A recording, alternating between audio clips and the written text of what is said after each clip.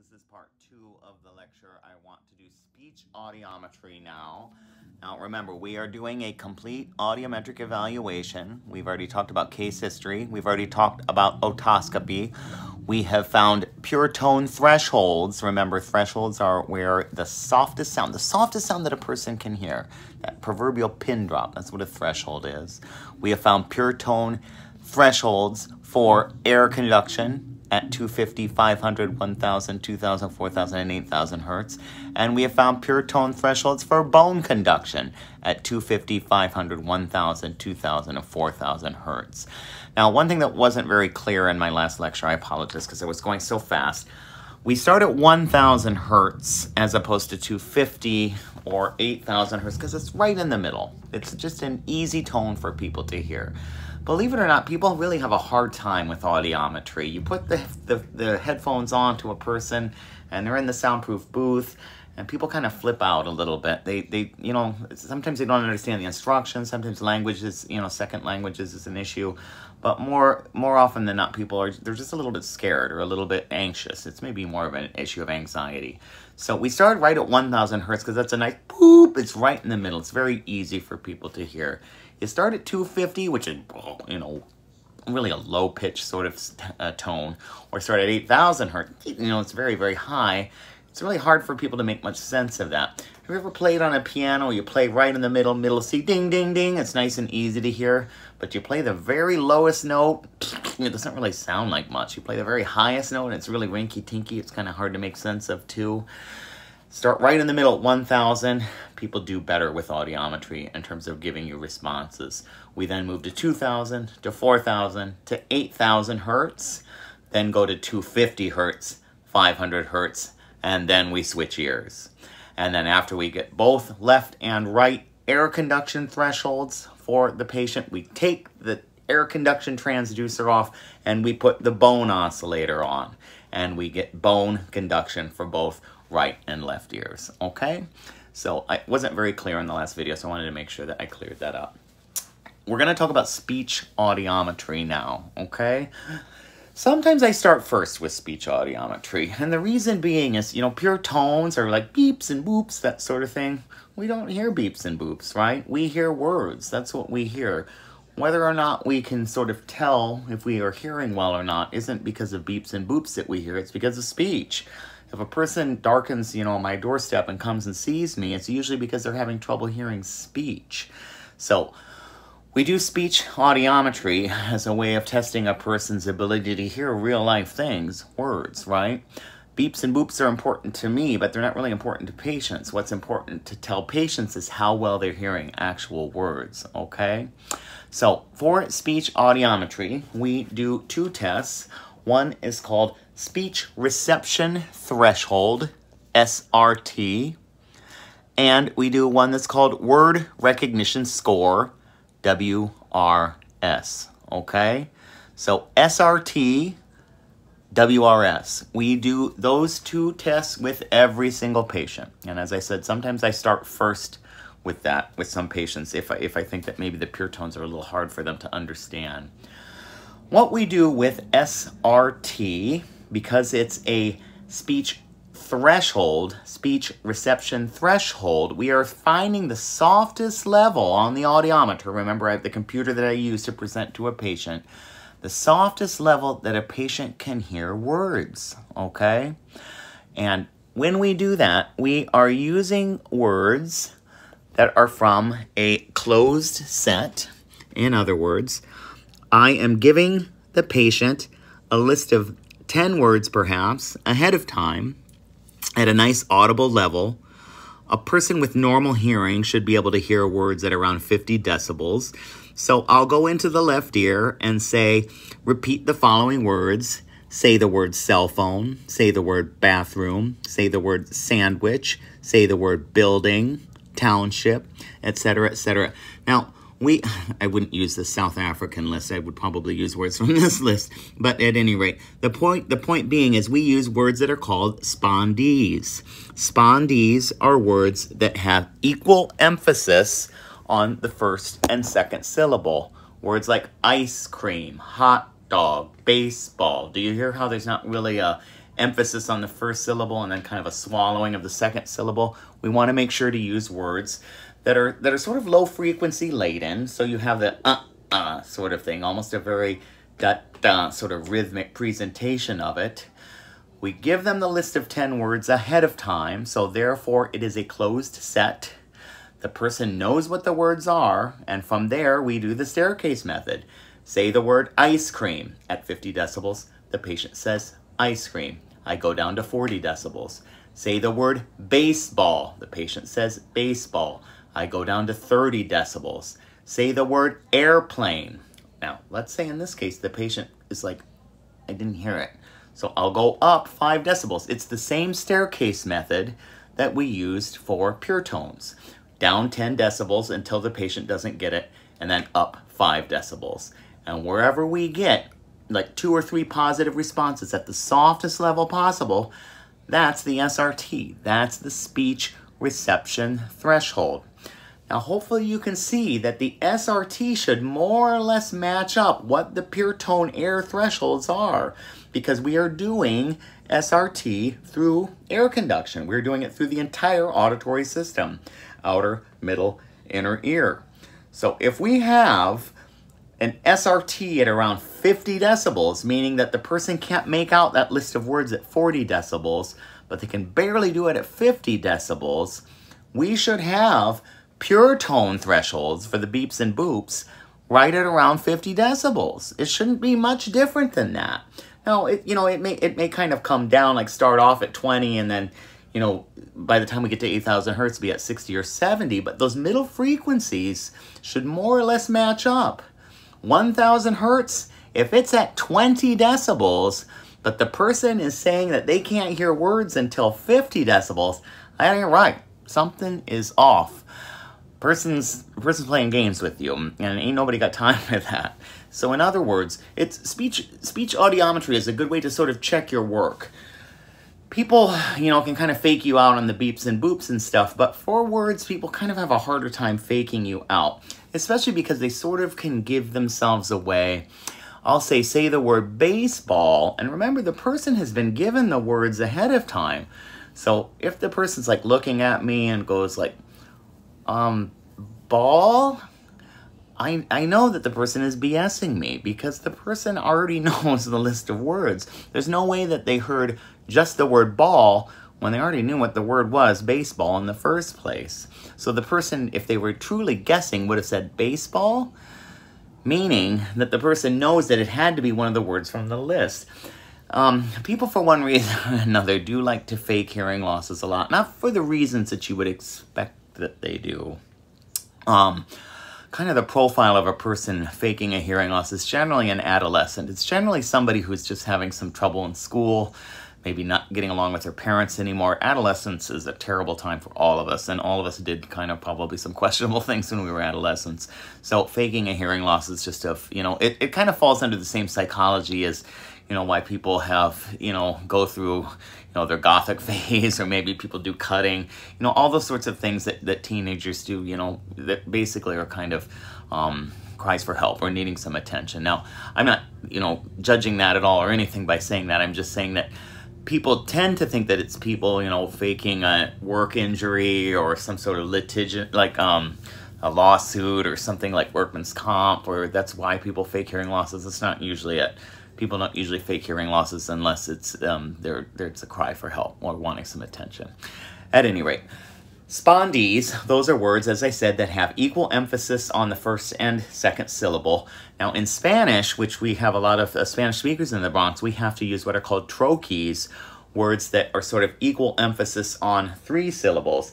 Now, I'll tell you why a little bit later, but Spanish has a relative dearth of 1-syllable words, which what we need to use for the word recognition score, which is the next test that we're going to talk about. So we have to use spondees for word recognition score and use trochees for speech reception score. In other words, that's just a really long way of saying that we have to use 3-syllable words in Spanish. Cuarenta, abuela, paseo, bonito, those sorts of words for speech reception threshold. Okay, if you want to think of that as spondee reception threshold, so be it. It's fine with me. Just remember that SRT is going to be a threshold. It's going to be a number. It's going to be a dB level, a decibel level, where the person cannot hear words anymore, or where they can just barely hear them, okay? And remember, SRT needs to more or less match up with what the pure tones are, okay? Now, the next test that we do for speech audiometry is called word recognition score, okay? What we do is we take the SRT, the spondee reception threshold, the speech reception threshold, and add about 40 decibels to it.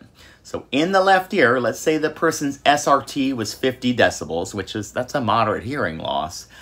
We'll add about 40 decibels. So now I'm talking to the person at 90 decibels in their left ear, and then whatever it is in their right ear. Remember, it doesn't have to be the same. People can have good hearing in one ear and poor hearing in another. But suffice it to say, let's do one ear at a time.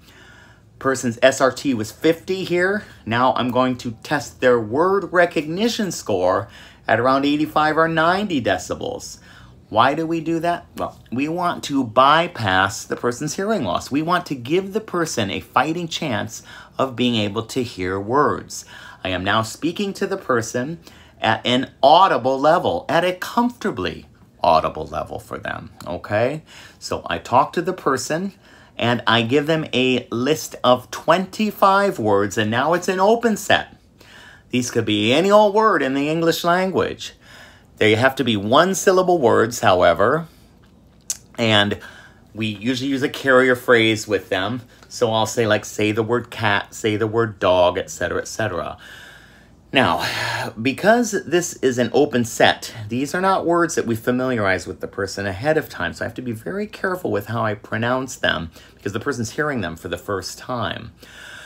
The other thing about word recognition scores is we want to use a word list that is what is called phonemically balanced, meaning that we want to make sure that there are more or less a representation of the phonemes within the language in question in the list at the frequency that more or less represents what they are in real life. It's not a very good way of describing it. Let's put it this way.